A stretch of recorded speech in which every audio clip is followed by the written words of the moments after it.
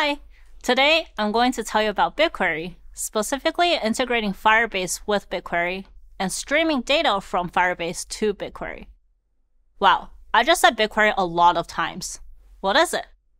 BigQuery is Google Cloud's enterprise data warehouse, and it's designed to help ingest, store, analyze, and visualize a bunch of data. It's often used to quickly get insights from that data. In Firebase, there's a lot of data across a lot of the products, and sometimes you might have some questions about your app or your users' experiences that can be answered by looking more closely at this data. Maybe you're using Google Analytics and want to see the retention rate by country, or maybe you want to check Crashlytics to look at the number of crashes per day for the past month to ensure a bug bash you just had made your app more stable over time. All of these questions can be answered by integrating Firebase with BigQuery, where you can perform custom analysis on your data set per product. But wait, all of these questions can be answered from within the analytics dashboards too. So why integrate Firebase with BigQuery? Well, when you integrate Firebase with BigQuery, you can dig into the data to see if there are any patterns and trends, or perhaps you have questions that aren't already answered in the Firebase console. You can use BigQuery queries to answer those questions to get more actionable insights and get into much deeper exploration of your data in ways that are far more customized than what's available in the console. For example, maybe you don't just want to see user retention by country, but also want to compare different user groups on a regular basis based on factors like when they first started using the app or their total app engagement time.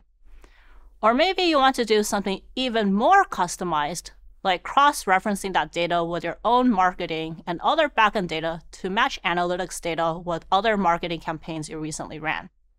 Another benefit of exporting Firebase data to BigQuery is that you can decide how long you want to keep your raw data history, since the console doesn't keep your data around forever.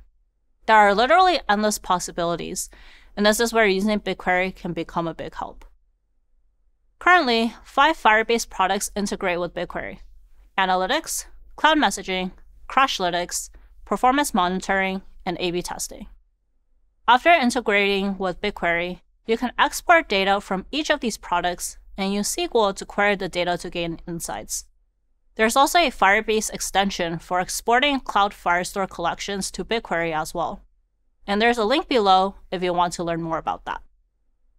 You may be wondering whether BigQuery is an entirely no-cost service, and the answer to that question is that some features are free of charge and some features aren't. While loading and exporting data have no cost, BigQuery does charge for storing data, streaming inserts, and querying data. There's more information in the link provided in the description. What if you wanted to try out BigQuery to make sure it fits your needs? BigQuery Sandbox is a way to try out BigQuery without entering a credit card, and it lets you explore BigQuery capabilities at no cost to confirm that it does indeed fit your needs. There are some limits though, including a default table expiration time of 60 days, meaning the tables will get deleted in 60 days. You also won't have access to some features, such as streaming to BigQuery, which we'll talk about in a bit, data transfer service, and data manipulation language statements. If you do want those features, you can upgrade at any point from the sandbox to use BigQuery without these limits.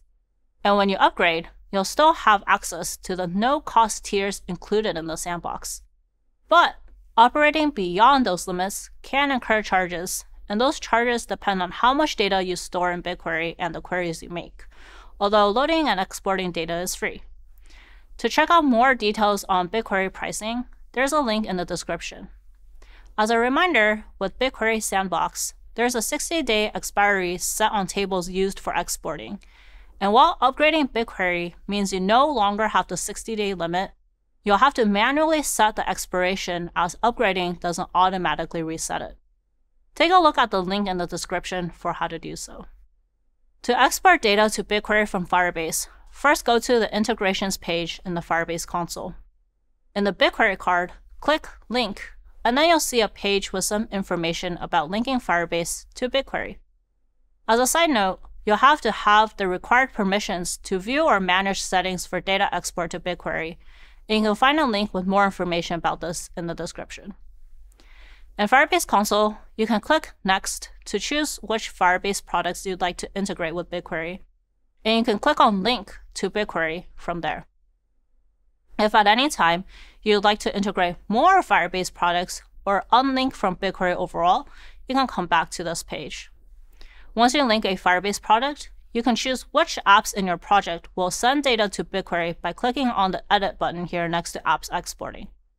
If you create a new app for that project, the new app's data will automatically be exported, but you can come back to this page at any time to manage which apps send data. The details of BigQuery integration with each of the 5 Firebase products are slightly different, and I'm going to cover the ones that have specific BigQuery features enabled for them, like Google Analytics and Crashlytics. The other products are fairly similar in how they integrate with BigQuery, but still each have their own nuances. These are more minor differences though, so I won't cover them here, but in case you're curious, you can check out the docs linked in the description for more details on each of them.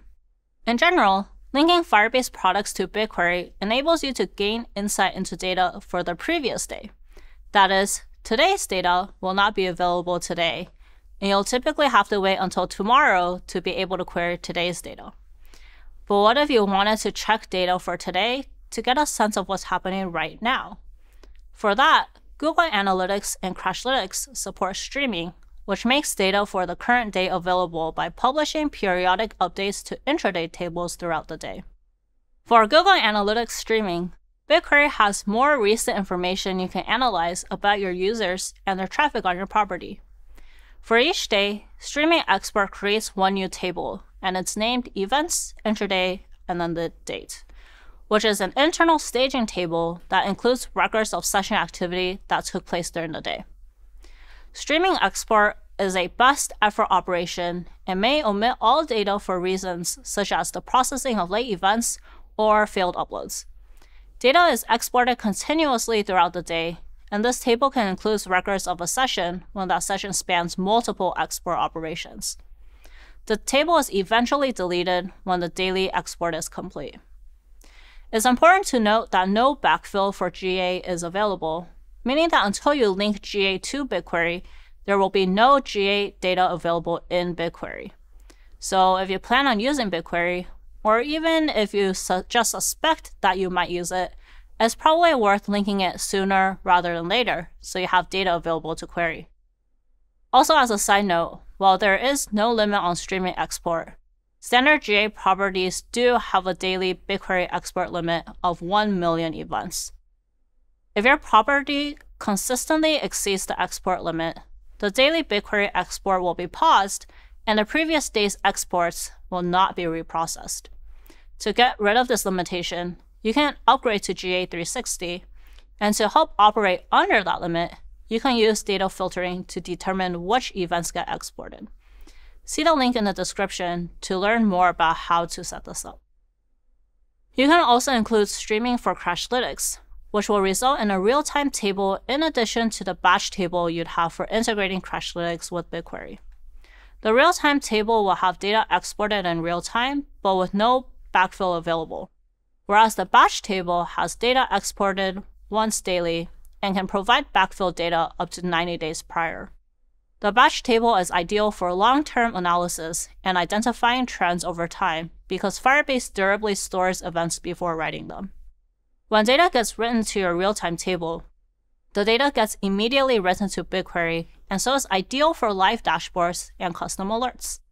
These two tables can be combined with a stitching query to get the benefits of both. Streaming Google Analytics and Crashlytics data to BigQuery, as well as integrating those and A/B testing, cloud messaging, and performance monitoring with Firebase can be quite helpful as you'll be able to gain more insights into all of the data that you have, hopefully giving you a better understanding of your users. As you dive deeper into BigQuery, you might be wondering about what sort of data is being exported to BigQuery and what you're actually able to query.